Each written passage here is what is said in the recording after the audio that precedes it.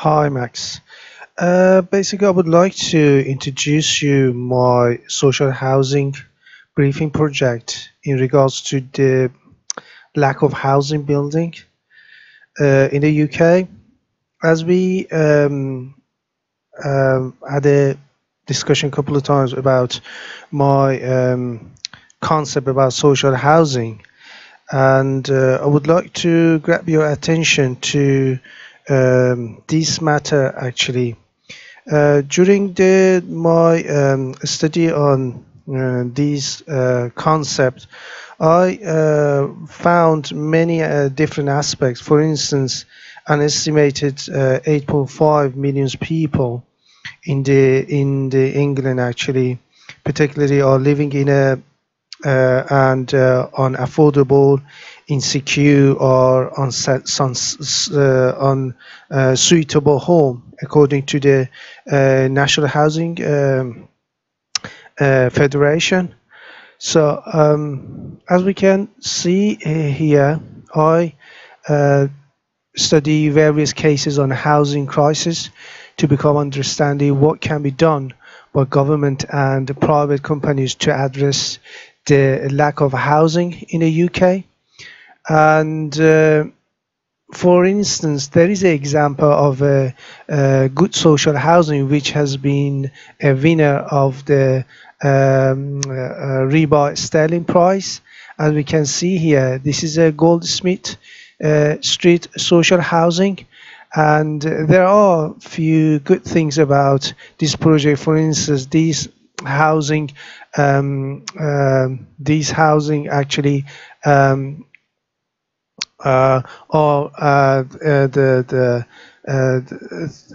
present as a passive house, high density, low energy cost, and there are communal spaces or shared communal garden, safe play area for children, and high sustainable.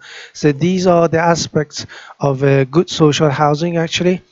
And I got further to my study, and I found in order to tackle this crisis, I think modular housing is a solution for this problem. And by working alongside the manufacturer or who are producing a variety of quality design that can also pay respect to the community, to any community in England or in general in UK, and make the housing affordable or certainly competitive with traditional buildings. So these are the example of the modular housing.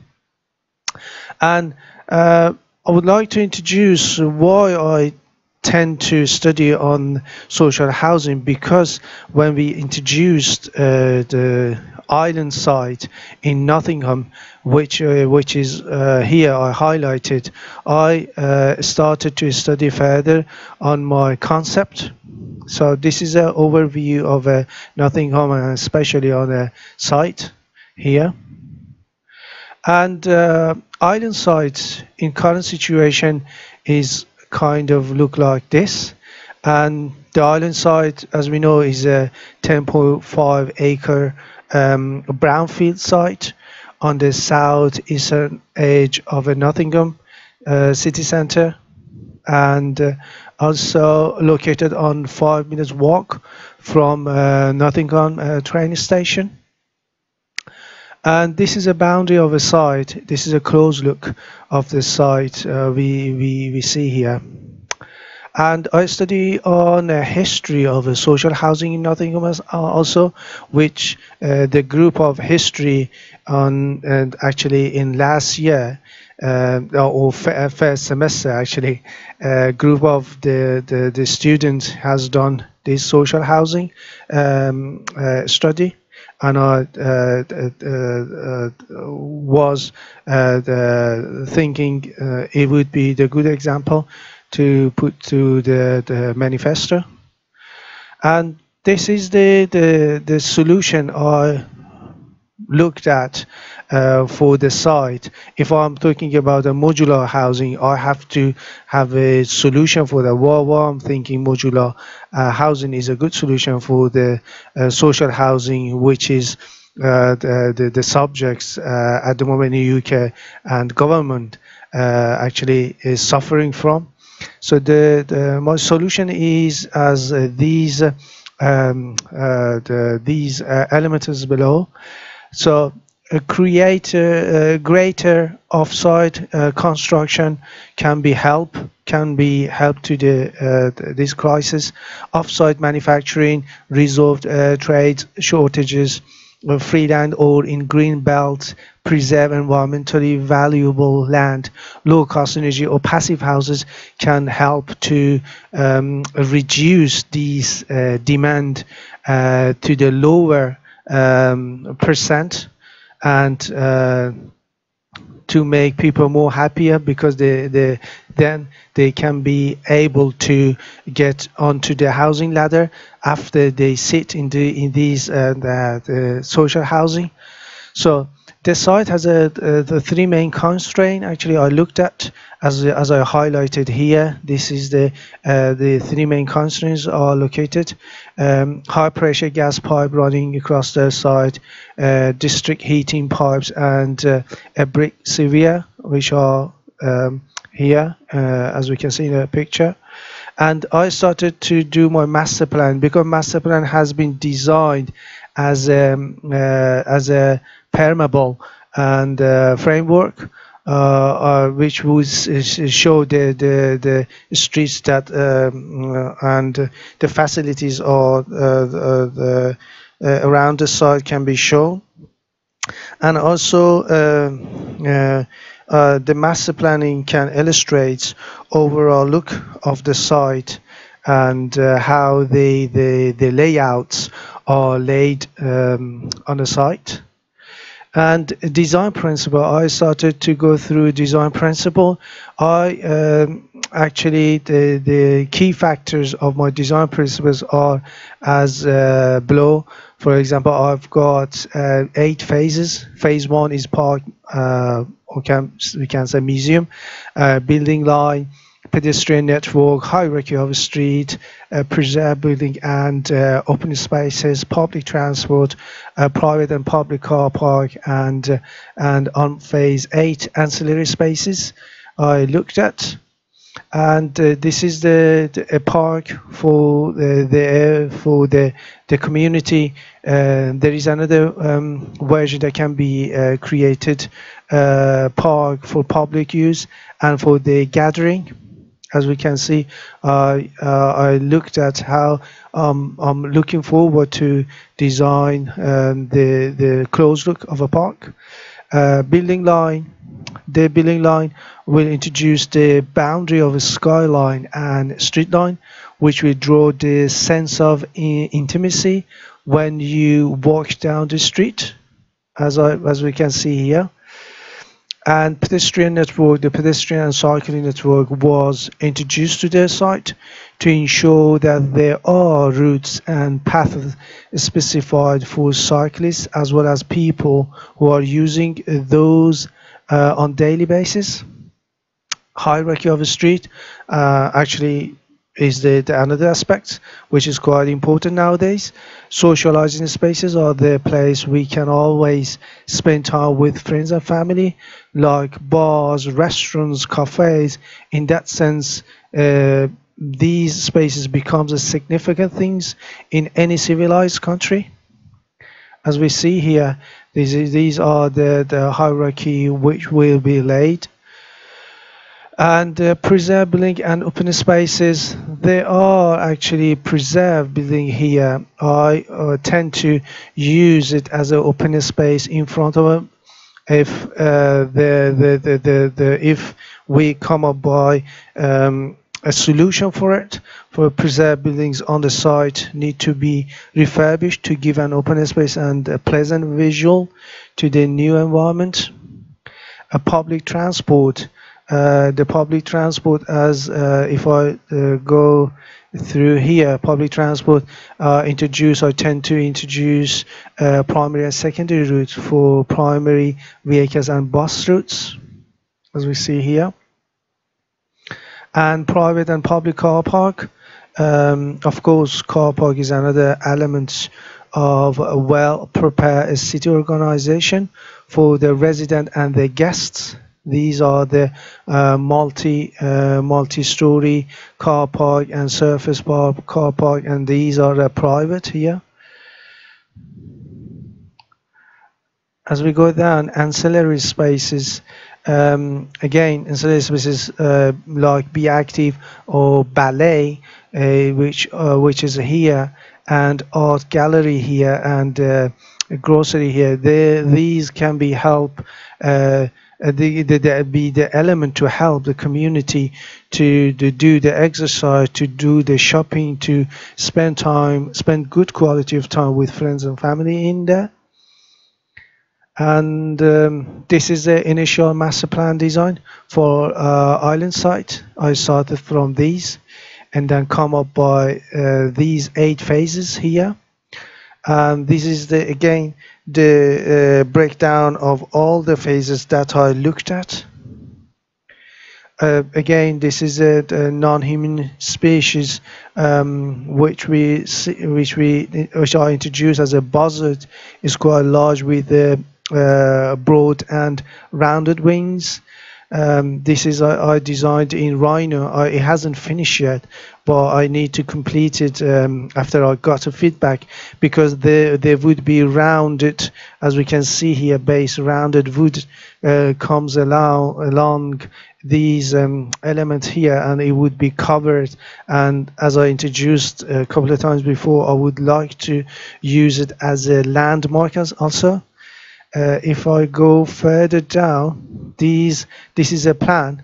These 3 actually, and the 3 dots that I actually put there is a location for the nests that I tend to have, because as we see here, the nesting territory for these species animal actually contains several alternative nest sites, usually between 1 to 3, but up to 14 has been recorded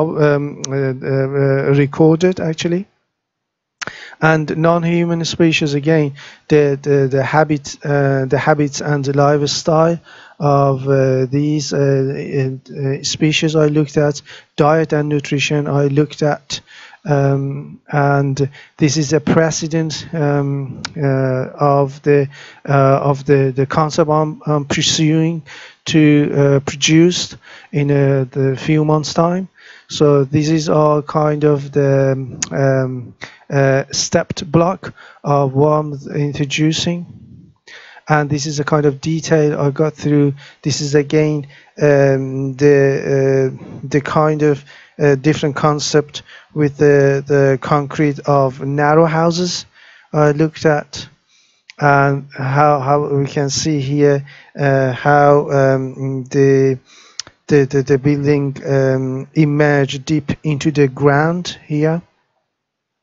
And again, this is the compact house, like a compact house. I chose these as an alternative because I did like to do some more examination on how the combination of wood and the ash brown stone work together. As we can see, you have interior as well as exterior, how these combination work together.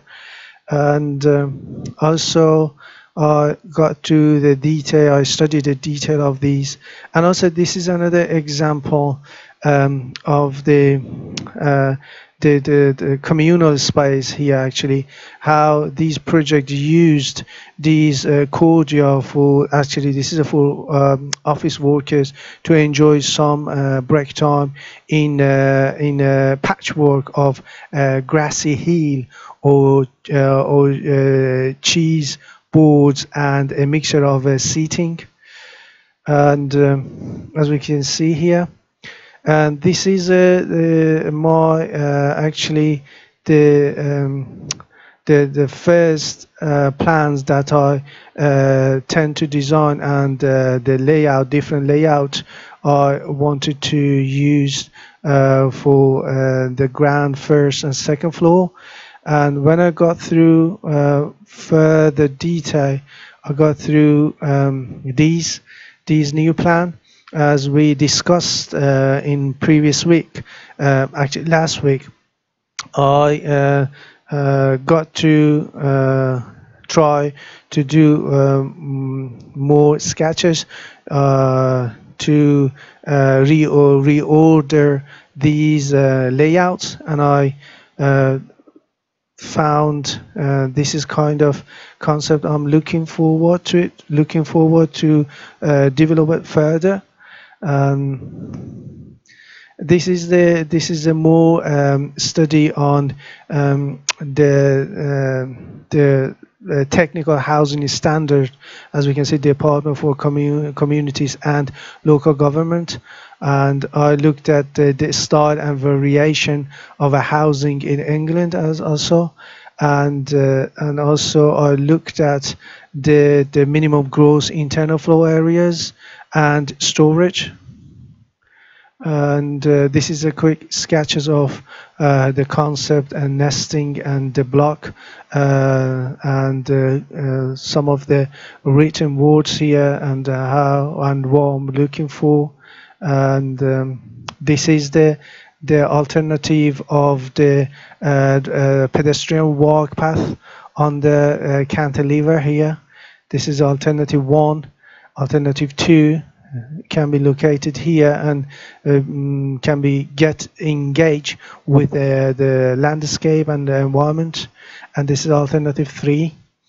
And if we go further down, I looked at the structural insulated panels, as we call it, SIPs.